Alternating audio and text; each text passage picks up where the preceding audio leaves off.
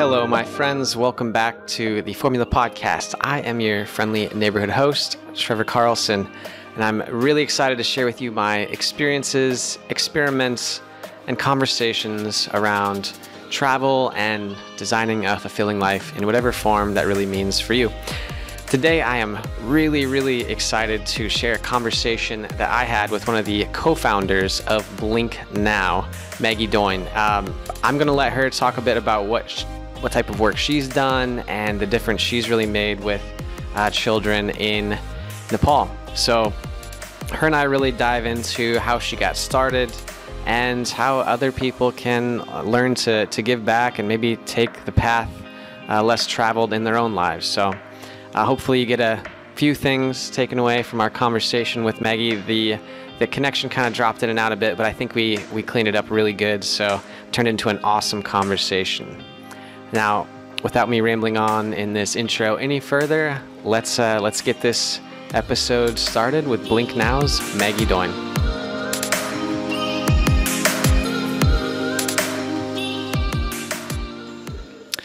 Thank you for tuning in to this episode of The Formula. It's me, your host, Trevor Carlson, here with Maggie Doyne.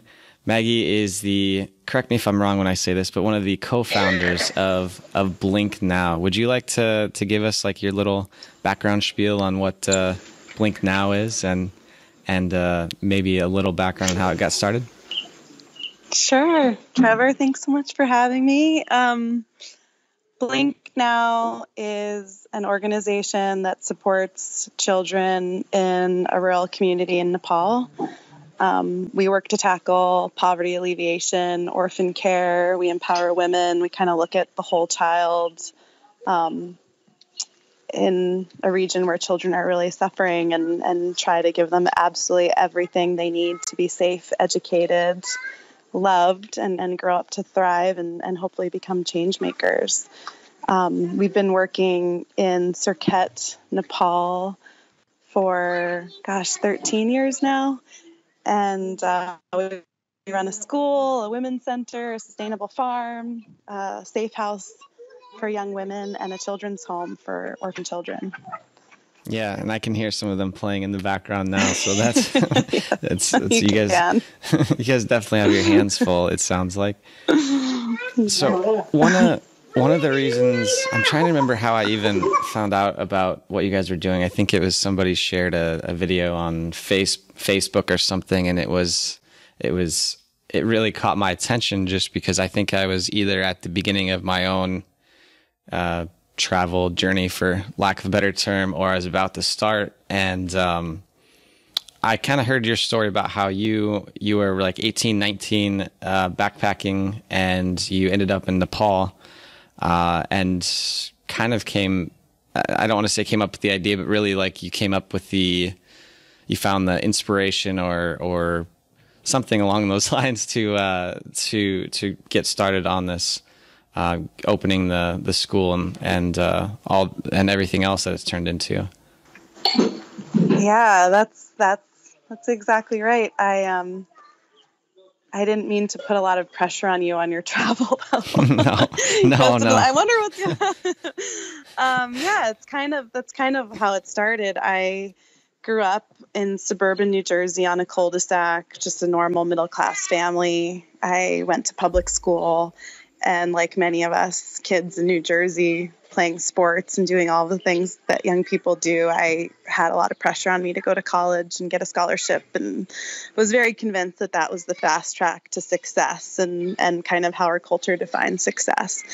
And long story short, at the end of my senior year, after I had been accepted to college and things were looking like they were going to go in the right direction, I just woke up one morning and was like, oh my gosh, I have no idea who I am on the inside. I have no idea what I want to be or what I want to do. And I'm about to go spend way too much money on an education when I've never even really left, New Jersey. And I don't know, I think at that sort of crossroads and grappling with some really serious questions about myself and my coming of age, I just decided that maybe traveling would help me kind of learn about myself and experience another culture and another way of doing things, and also just like get me out of the box and the bubble that I was in. So I signed up for a gap year program. Gap years they call it a year off. A lot of us like to call it a year on. But you just go and you sign up for a program and you do a lot of cultural immersion. And the program that I did had us scuba diving and learning about sea coastal ecosystems and doing stream restoration in New Zealand and living on a Buddhist monastery, learning about meditation. It was really just about kind of self-discovery through travel.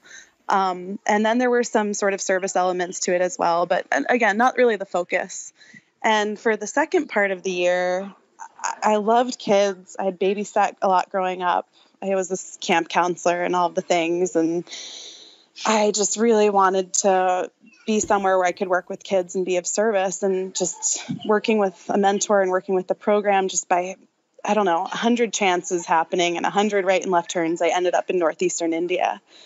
And I was working with Nepalese refugees at a time when I couldn't even pinpointed Nepal on a map. Little did I know that there was a civil war happening. And so that's kind of how I was introduced to Nepal as a country and a region. I was working with refugees across the border, and through an amazing program there, and kind of started to learn and ultimately wanted to go backpacking to Nepal myself. So one of the questions that I have is like reading your story, you said that there was a little I think it was a little girl or a little boy that you met that really kind of pushed you in the direction of putting your attention on Nepal. And in regards to like the rest of your story, I was thinking about when I was like that age, 18 years old. I'm like, man, where were you at to like tell me to go like buy a backpack and like sign up for one of these programs? Cause I think it's something that's definitely relatable to most people that, I think so, at least, that are, 18 years old. You don't necessarily know what you want to do, or you don't really, I don't feel like a lot of people know themselves, what they like, what they don't like. And then, so I think taking that approach, the gap year, and kind of figuring things out probably isn't a bad idea for a lot of people to do before they commit to something. Cause it's really hard. Even, I'm 31 now, and, still I have those questions like, what is it that I want to do when I grow up or get older, So I think that it's, what do you think it was that really,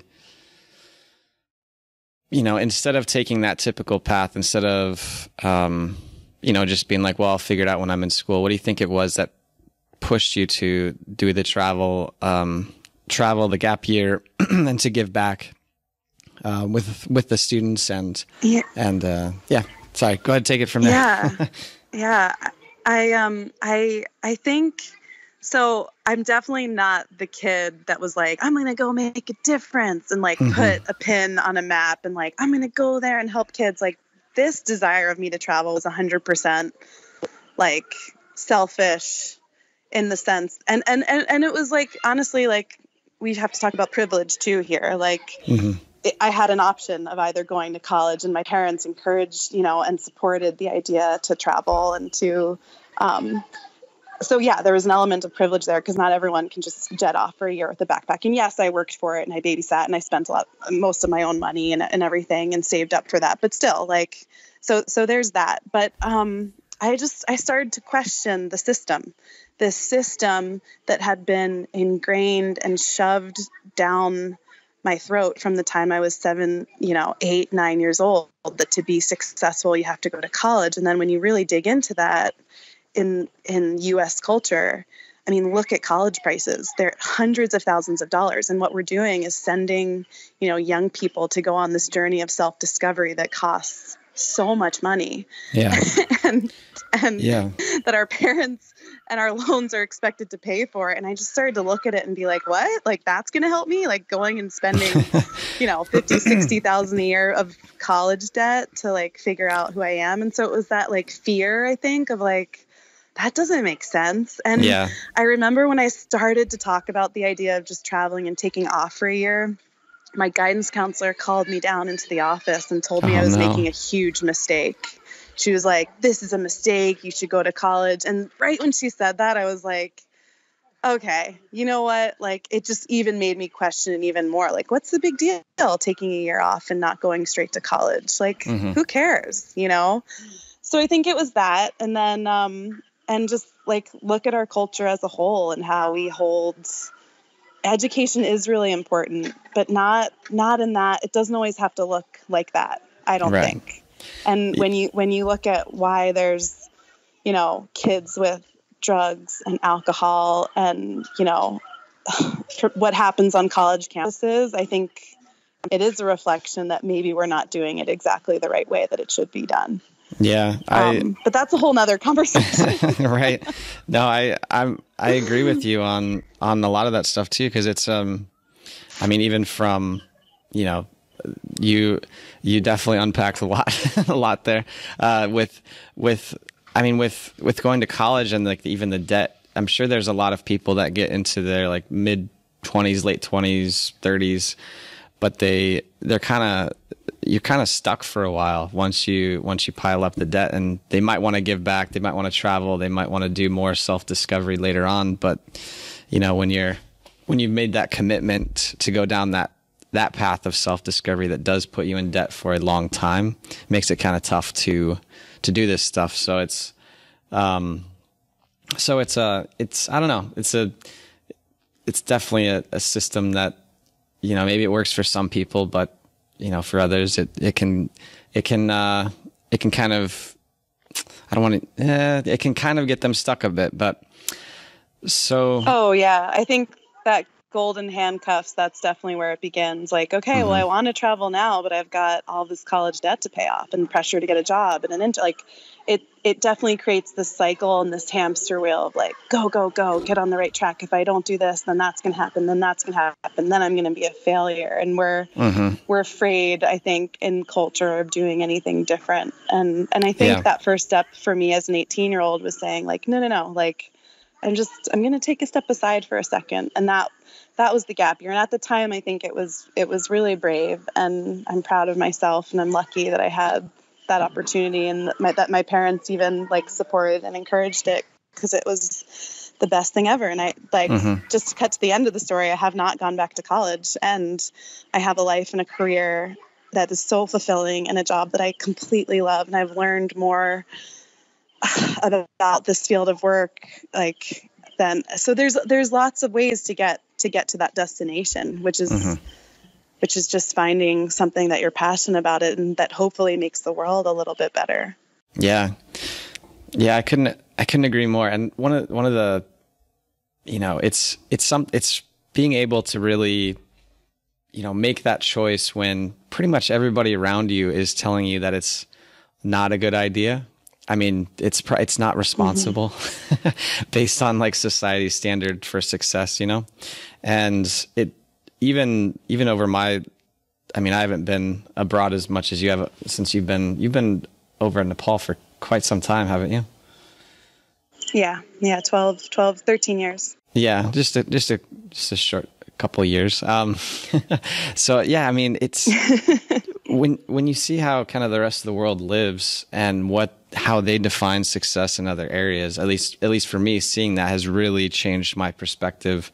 I'm back home in the US for a short period of time now before jumping off into some other things overseas. But I don't know, seeing how we define success here, and how we kind of, I don't know, it's almost like we keep encouraging people to make the same, I'm probably just going to say bad decisions that we make, just because that's how we were kind of taught as well. I don't know if I should call them bad decisions, but it's like making choices before you really understand why you're making them, without the intention behind them. And I think that seeing, you know, that there's other ways of doing it, other options is like a huge motivator for people to go down a different path. And I'd really like to continue to talk about like intention and whatnot, but I'm really curious about, I brought it up a few minutes earlier where, you were in Nepal and you're backpacking and you met the child that really kind of led you to was one of the pivotal dominoes to getting you to where you are now. Do you want to maybe share what it was about that, what happened in that situation that really pushed you to go that direction? Because I feel like with who you are as a person and your ambition and all that, you probably could have, picked a place that needed help and started something, with like a different cause or with children somewhere else. So what do you think it was about Nepal and everything that happened there that made you choose to go that direction? Yeah. So, to go back to that moment in time, and there was a series of moments. You don't just up and move to Nepal and adopt a bunch of kids, but yeah. So I'm in India and I'm following all the events, and I just become so, meeting kids and refugees sleeping under pieces of plastic by the side of the road and hearing their stories, and I eventually befriended my friend Sunita, and she had left her village during the sort of climax of the civil war and hadn't been back. And in Nepal at that time, there was an armistice and the border was opened up. And so the two of us decided to go on a trip to go find her village. And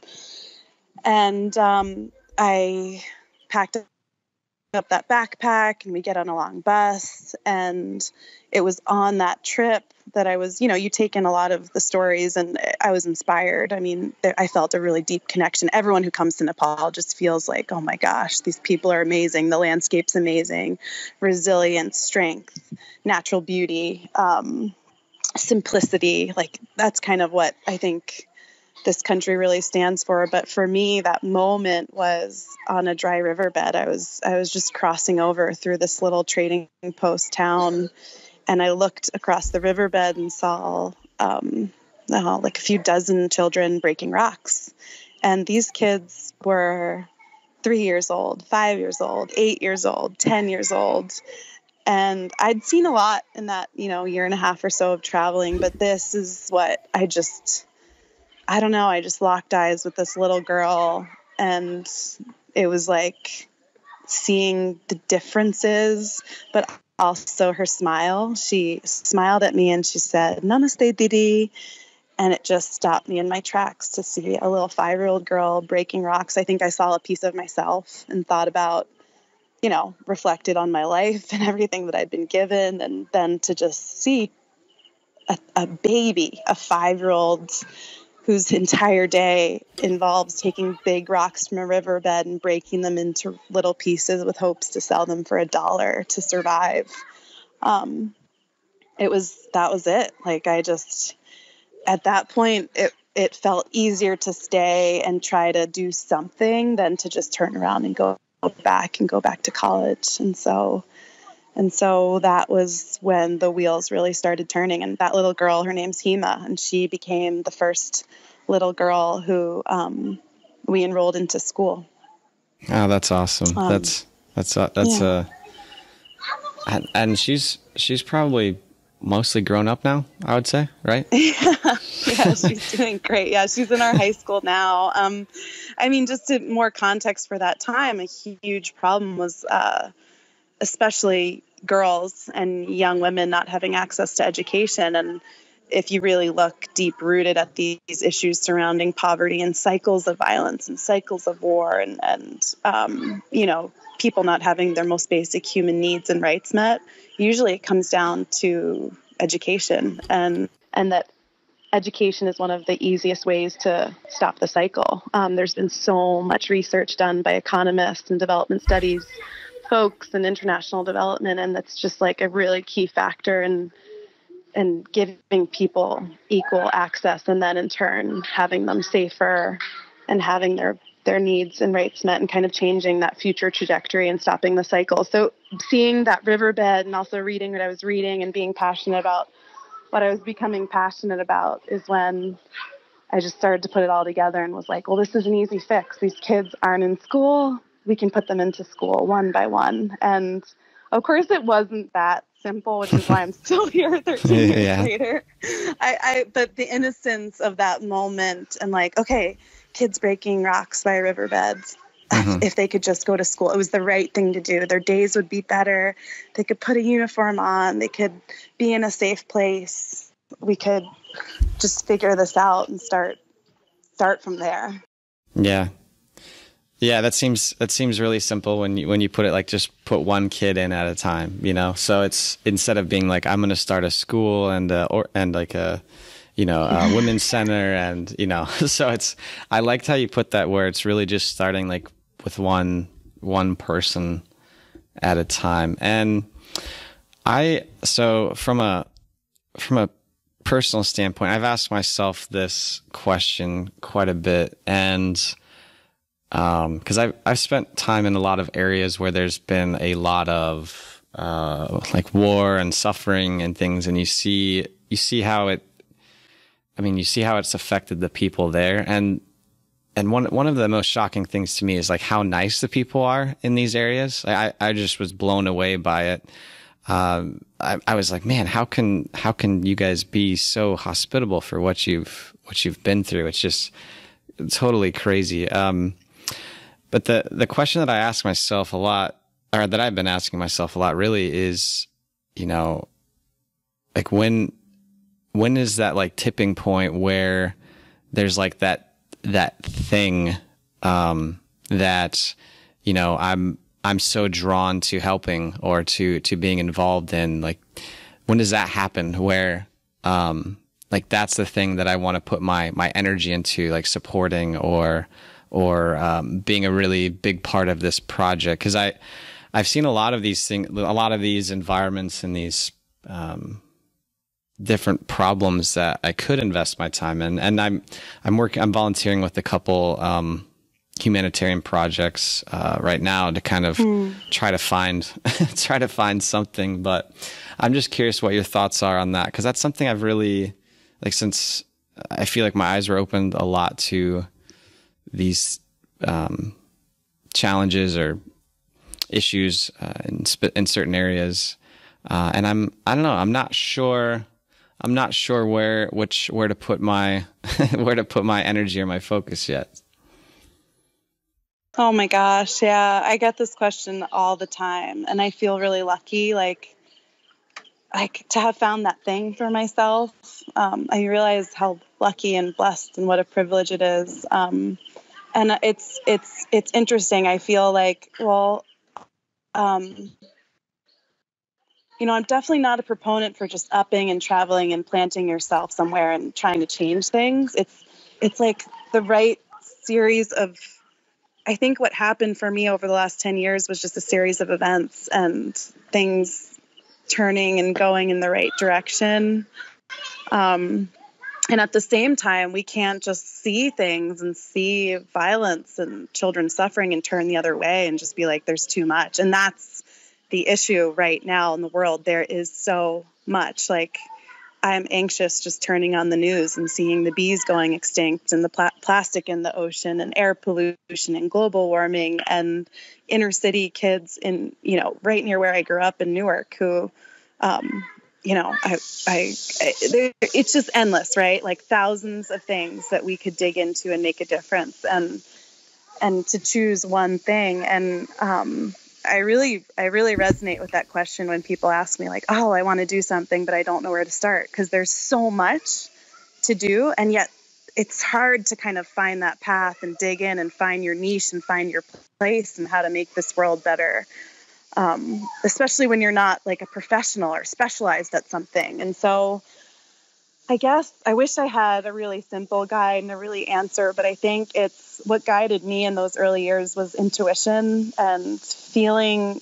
It was this feeling inside of myself, like, oh, this is it. It got me,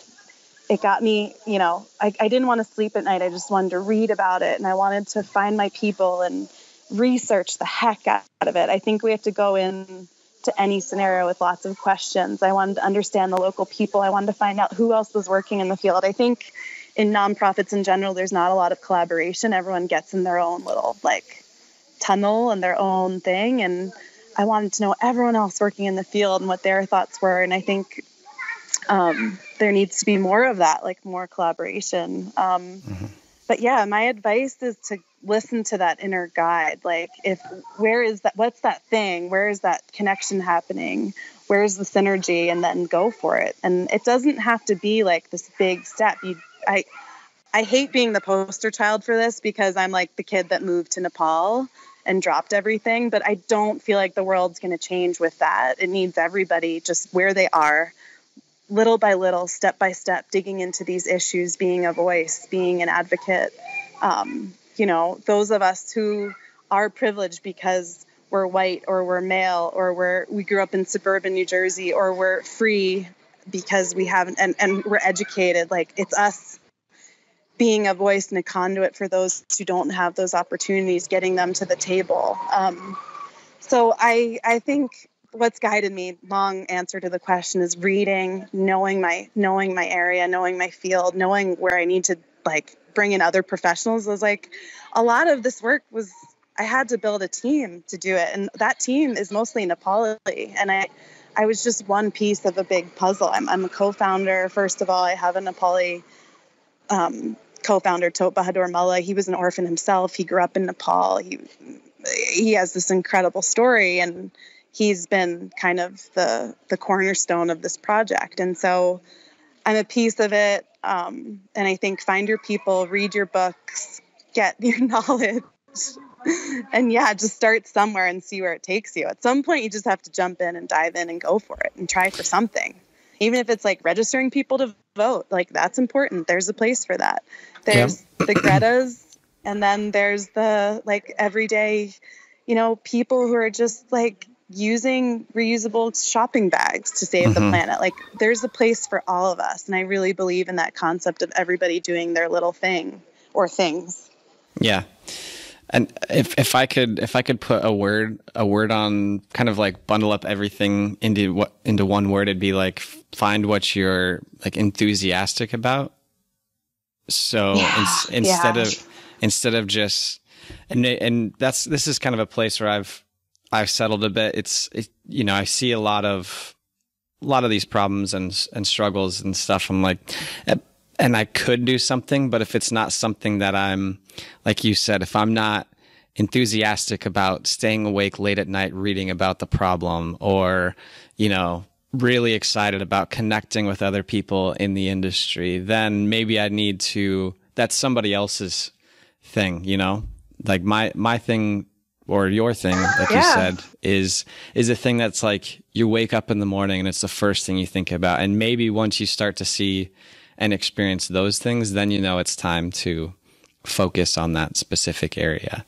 And you kind of jumped into another question. Yeah. Oh, sorry. Did you want to comment on that? I was just gonna also say, like, look at what your gifts are. Like, look at what you're good at. Like, if you're a doctor, you have so much to give. If you're really good at web design, like if you're a good writer, like there's so many parts and pieces to this. And the nonprofit world in general, development work, it's a great field to work in. And I encourage everyone to like just get involved in something and see what you have to give. Yeah, and that was a lead into one of the questions I wanted to ask you is with how, like, so as I would assume that I'm a fairly average person in general with like normal, fairly, when I'm in the US, I have a fairly normal like day-to-day life. How is it that somebody can really, I'm trying to figure out how I can phrase this in a way that that'll make sense, but it's like, how can we actually like, so what you're doing it on you're doing it pretty much all day, every day on a fairly impactful scale in Nepal, in the area you're in. How can how can the average person in their own community start to really give back, make a difference, or contribute? I'm trying to think of maybe some examples of, like you said, it's getting people registering to vote.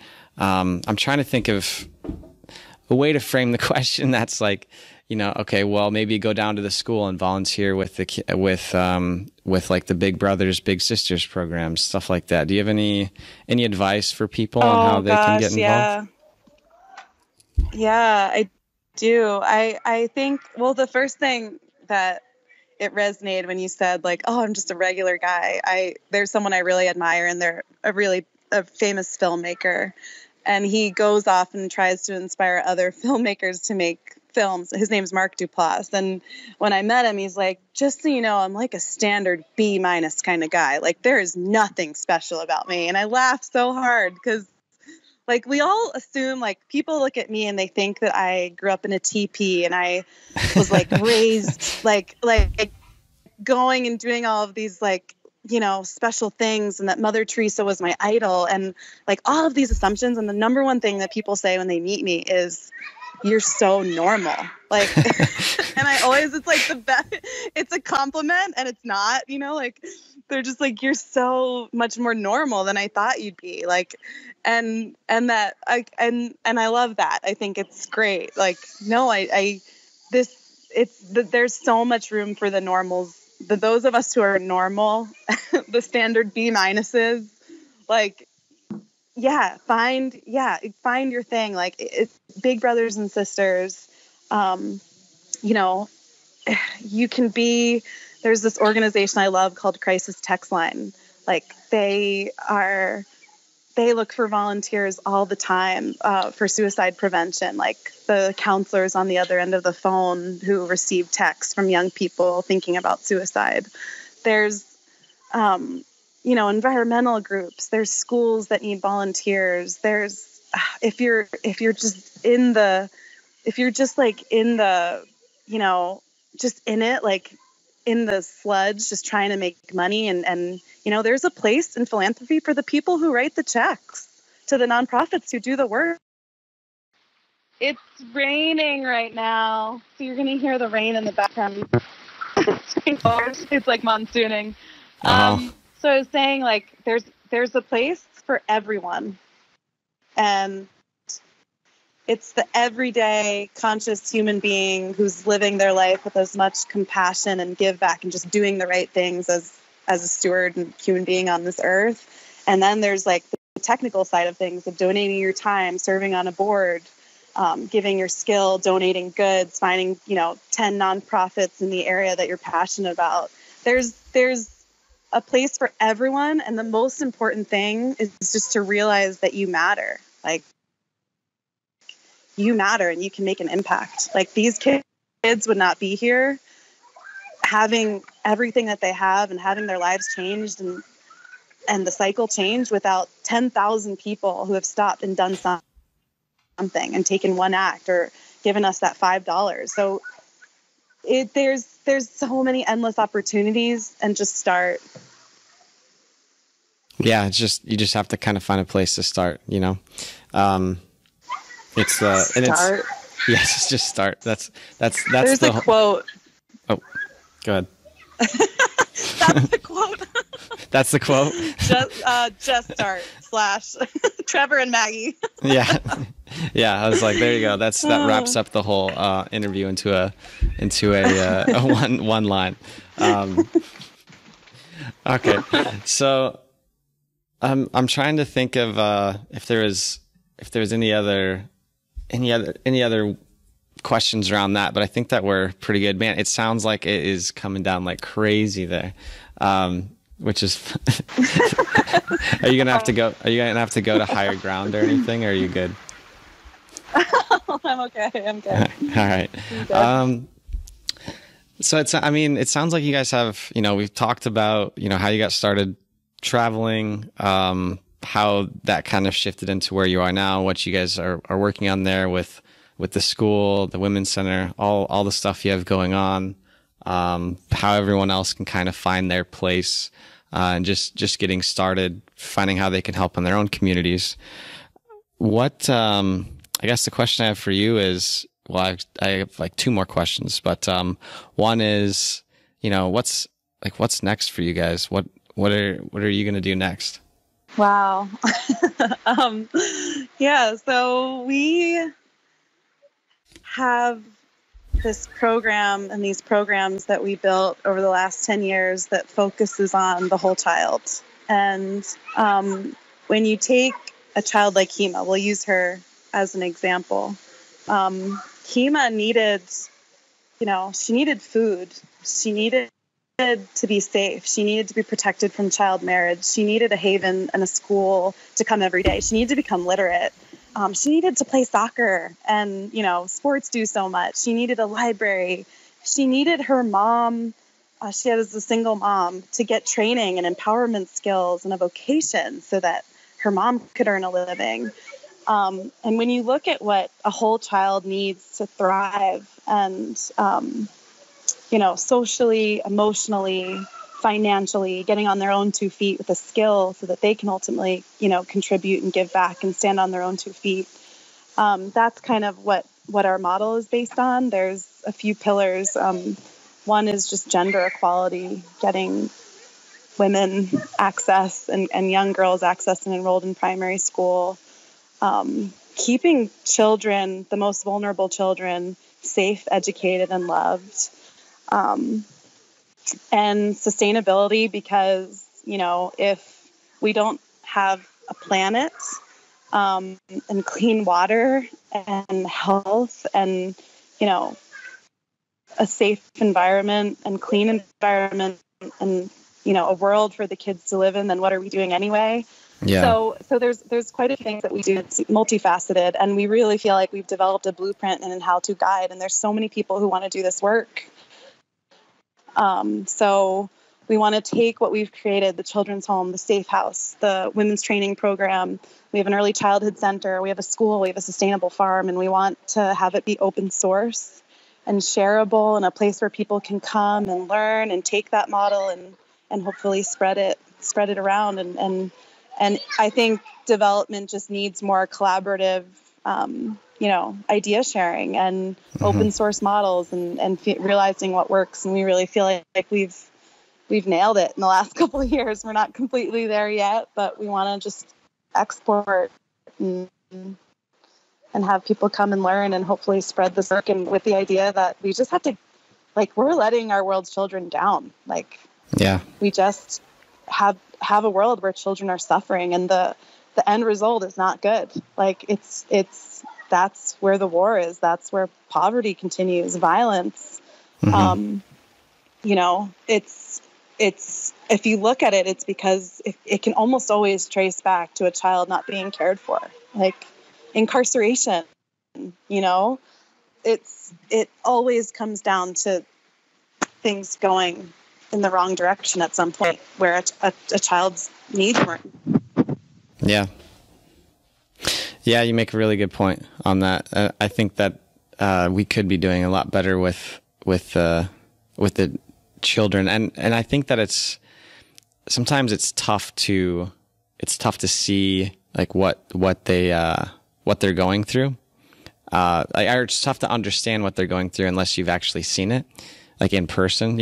It's one thing when you see a infomercial on TV where it's donate money and whatnot. But then when you actually, I don't know, when you see I can think of some situations where I've just seen children digging for food. It's and you're just oh, I don't know. It just kind of, you can't unsee that, you can't unexperience, witnessing that. And then, like you said, you can't really, once you see it, it's, how do you turn your back on it?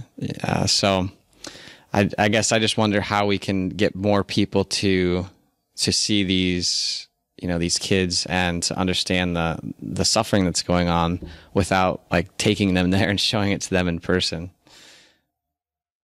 Yeah, we have turned our back on it, and we are so easy to forget how we, I think there's a lot of distractions, and there's a lot of ways that we're able to not face the truth that our human family, children, and our planet is really suffering and really hurting. And I feel that we, consume and buy more and more and more, and we get jobs to survive and to protect our own and to draw, put up fences around what we choose to care about and who we, who control what we can control. And it's hurt us, and it's been to the detriment of the human family.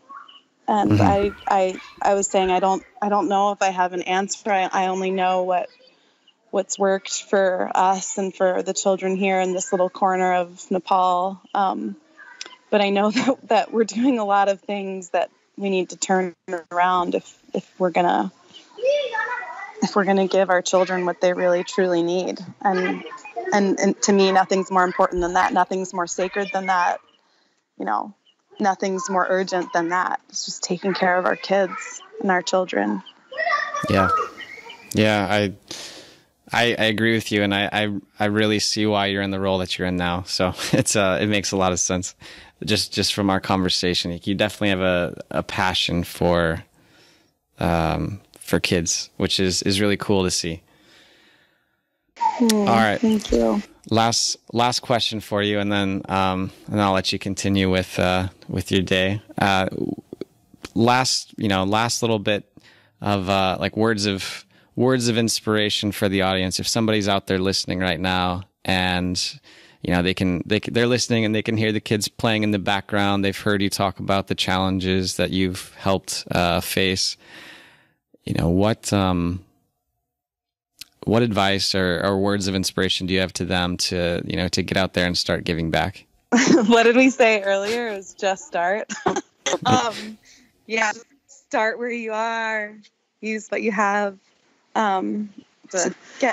Hold our sight on a vision and believe that the change is possible. Believe that we can live in a world where children are not suffering, where children's most basic human needs and rights are being met, where children are fed, and where our grandchildren look at us in shock that there was an era where children were not safe and not cared for and not, held in the highest regard and of importance. And I want us all to believe in that vision so that we can start to get there. Because I think right now, some of us just don't even believe it's possible. I know I doubt it every single day. I'm like, are we going to make it? Are we going to even make it?